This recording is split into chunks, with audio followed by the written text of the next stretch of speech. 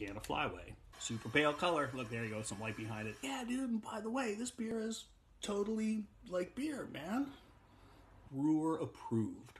I generally prefer all my beer on draft. I don't want to spill. Ha! That's just pretty. You know, I should be drinking this out of a Pilsner flute. That looked kind of porny. Who the fuck get draft beer anymore? So, you see him pouring it out.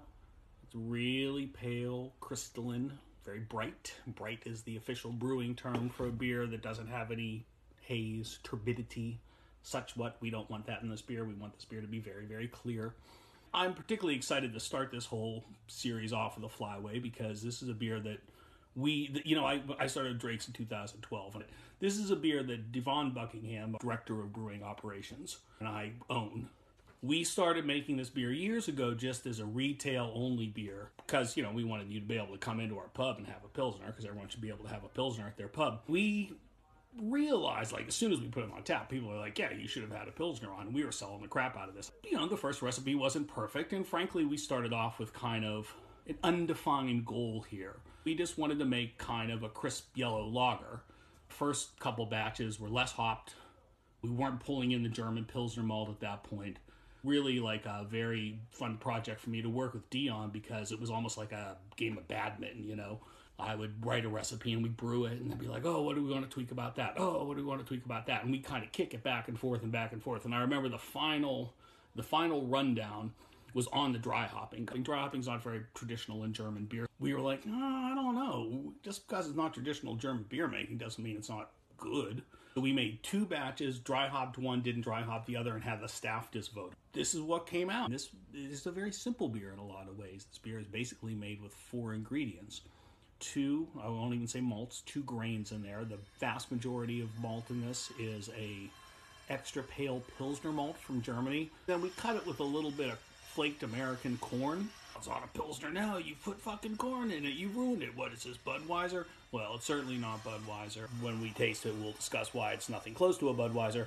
The corn is there to give it to lighten the body up a little bit, to give it a little bit of crispness, to give a little bit of cut. No shame, we're going to use it. We use corn. It's a thing. A lot of brewers use corn in the form of dextrose, but they don't talk about that. Like, somehow dextrose and corn aren't the same thing. It's like, so, take that how you will.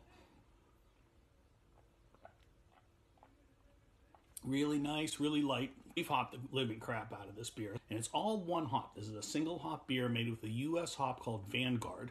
There are only 2 growers left growing Vanguard. And this beer is probably responsible for a good amount of the entire domestic growth of Vanguard hop. The USDA basically runs a hop breeding program. One of their early goals back in the 70s was to make something similar to the German noble hops. And they started with Mount Hood, which is a pretty nice hop. Liberty came out of that program. I like Liberty quite a bit. Vanguard right here, which I think is the apotheosis of the whole program. This, to me, is better than 80% of the Hallertaus I've ever smelled. Spicy, herbal, almost like green tea, a little bit of fruitiness underneath. Never look back once we started putting the Vanguard in here. We use the Vanguard in 3 spots in this. We use it for bitterness. Not the most efficient bittering hop in the world, given it's not a high alpha hop, but it's still, makes beer bitter. Use it in the whirlpool.